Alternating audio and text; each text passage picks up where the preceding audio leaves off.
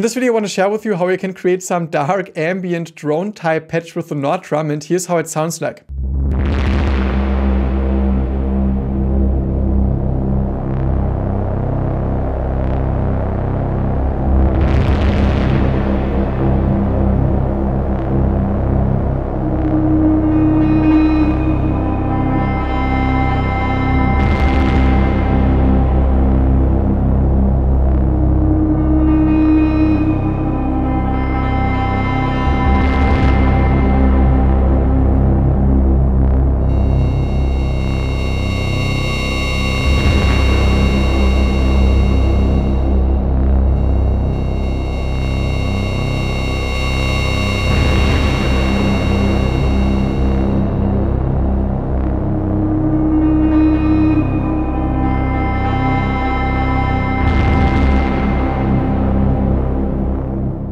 So first of all, hi and welcome to this video. My name is Jannis, and as you could see and hear, the Nord drum can sound pretty dystopian, and it's actually super fun to create those ambient patches.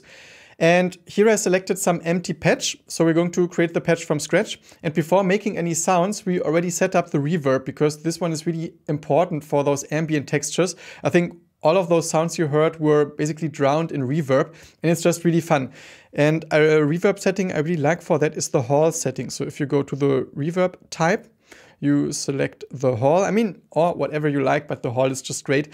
And I tend to make it a little darker, so I set this to maybe -5. Let's first start with this dark ambient drone.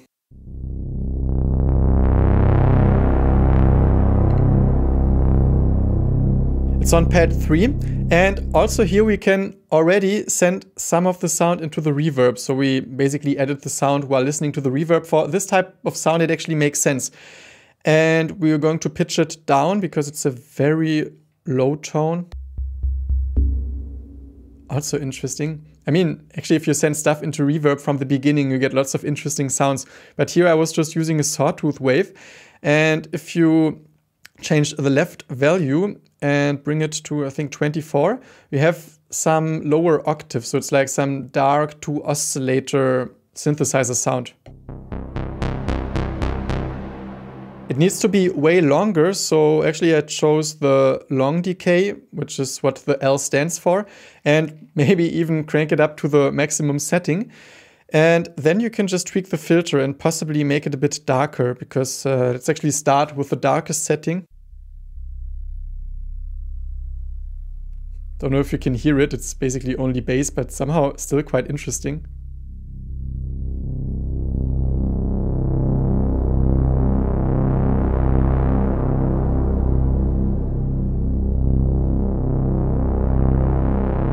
So you can basically find a sweet spot for the filter by just changing the frequency value. Or alternatively, you can also bring it back down and change the dynamic filter amount, because this will add more movement, but it can actually be something you prefer. So it gets a little darker over time.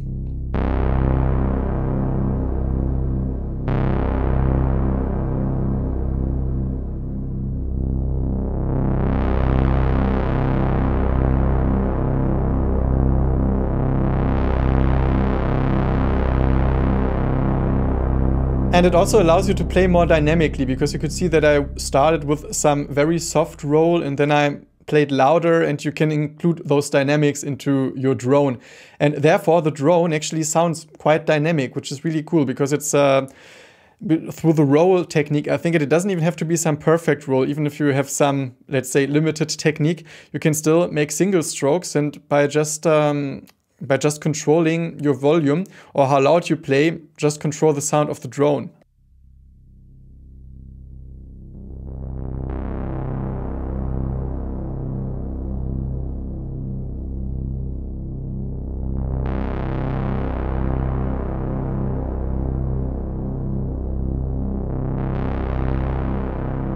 For the patch, I actually ended up choosing 11 and 3 as the values for the filter.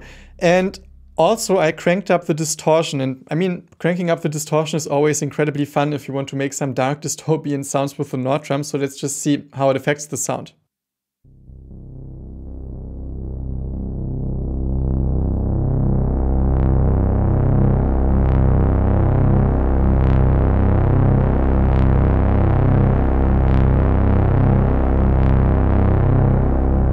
feel like sometimes you just hit a sweet spot with the Nordram where a sound just really starts singing and sounds incredibly emotional, even if it's this dark, and I feel like that's a good example for that. But let me know if you feel the same way. Next, let's also add some noise layer, and if you send noise into a big reverb, it just always immediately sounds like some nice ambient texture.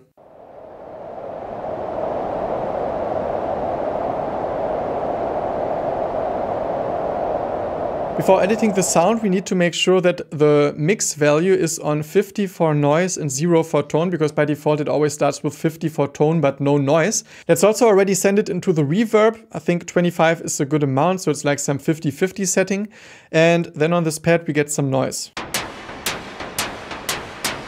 Again, let's choose some longer decay, and why not choosing the maximum value for the longest type of decay. And for each type of filter you have different intensities, which means basically how drastically they take away the frequencies. So as some example, let's increase the frequency to 5, and L1 has this type of sound, while L2 is actually darker, you barely hear it, which means L2 takes away frequencies more strongly. And then you have some other types of filters like a band pass. Let's check them out. This one sounds too bright for my taste, but actually B2 could work as well.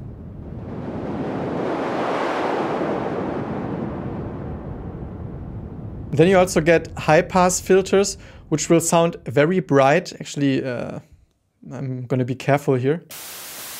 Yeah, you see, they are super bright. And if you take away the frequencies, you get this kind of fizzly, fuzzy sound. So it's not necessarily what I was looking for when I was creating dark ambient type patches. So my best pick is here definitely the low pass filter. And then you can also play with the resonance, because if you increase the resonance and then again play with the frequency, you will find some interesting spots where the filter just almost creates a tone or just boosts certain frequencies that make it sound more charismatic often, in my opinion.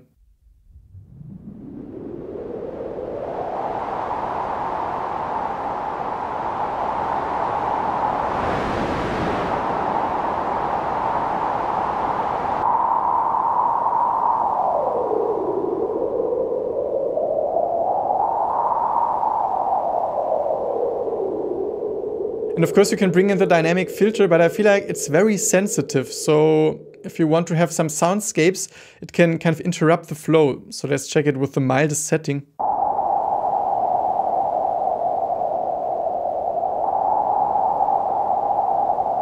And that's actually fine. This is how I can bring in some dynamics, but if this value would be at 3, it's already way more difficult to control.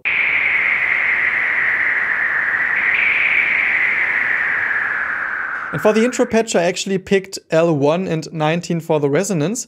And the filter, I opened up to 14 without dynamics. Actually, I thought I want to have it in this more floating, undynamic way. So it's always a choice of taste. So maybe you prefer having some more dynamics. As a contrast to those dark sounds, I also wanted to have those haunting, long FM type bells that are also creating some feedback.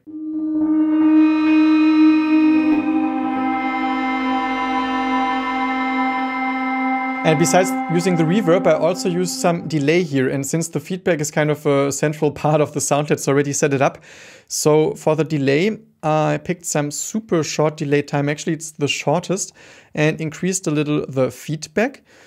And so let's now put it on this pad. So it gets sent into the reverb. Actually, I think it shows 23 here, and into the delay. So now we should already get some sort of feedback.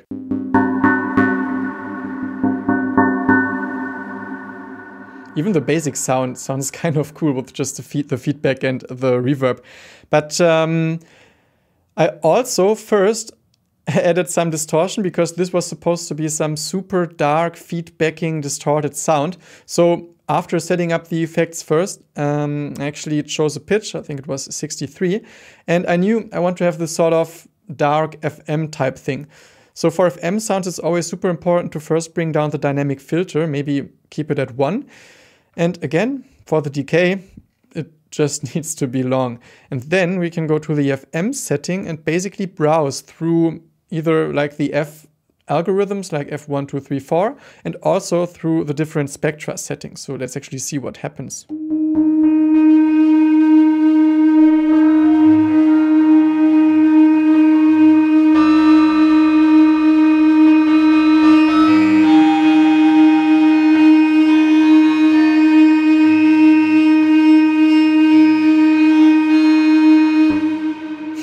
So if you want to create something creepy, I think this is definitely the way to go.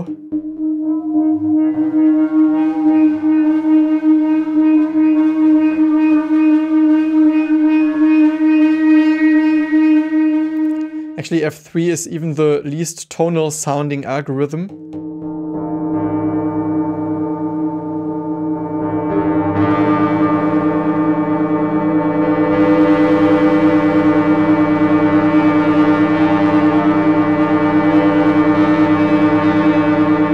I was super amazed by the FM section of the Nordram. It can just sound so beautiful, but also incredibly creepy. It's pretty amazing. And I think in the end, I ended up using F1. Actually, where are we here? And with a setting of 68. And the other settings should be kind of the same. Because then you can just copy this pad to also pad 5 and choose a second pitch.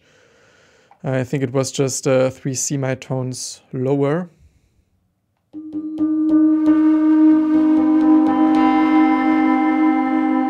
And as you can see, you can just do so much more than just boom chuck type drum sounds with the Nordram, although also those are incredibly fun to make.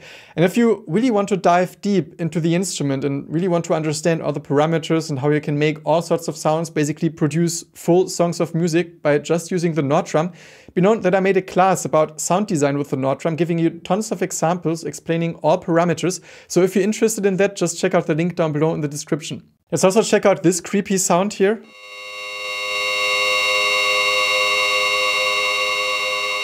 And a cool concept for creating kind of creepy distorted sounds is to play around with the sample reduction, because we've been using the distortion already, but this time we're going to use SA, the sample reduction. And I think I just used the setting of 36, but you can basically start with the default patch and already experience the kind of sounds that you get out of this.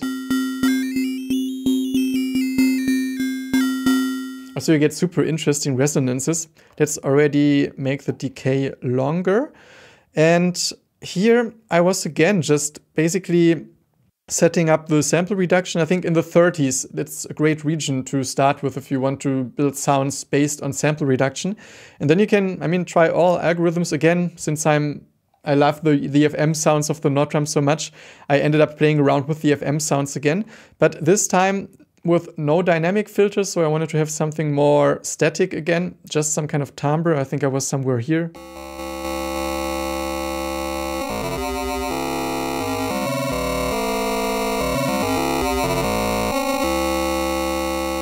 So if you want to make some experimental music, basically all you have to do is play one pad and browse through the FM settings. Somehow it sounds kind of cool as well. But I also wanted some higher pitch. I think I have it on my first pad here. I chose 96.5 for the tuning. I don't know why, but for some reason here it sounded cool. And I wanted to have this high fuzzy sound that doesn't necessarily sound so tonal, because the sample reduction is destroying it anyways. And we actually didn't add the reverb yet.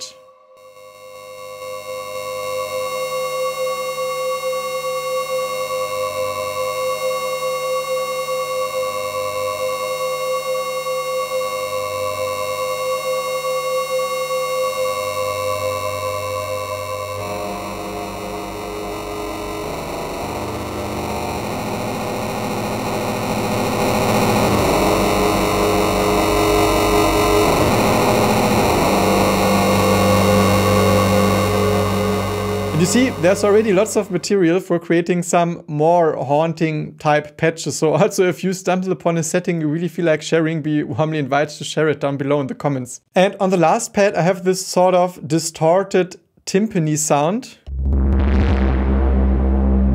that, without the distortion, the reverb, and also with a shorter decay, just sounds like some typical classical orchestra percussion timpani sound. And I actually already explained how to make this type of sound in some other video, which you can find here. It's about making percussion sounds with the Nord drum. Thanks a lot for watching this video. If you didn't already, just give it a quick like if you enjoyed it. And apart from that, I just wish you lots of inspiration with whatever it is that you create, and I hope to see you soon again at this channel. Bye.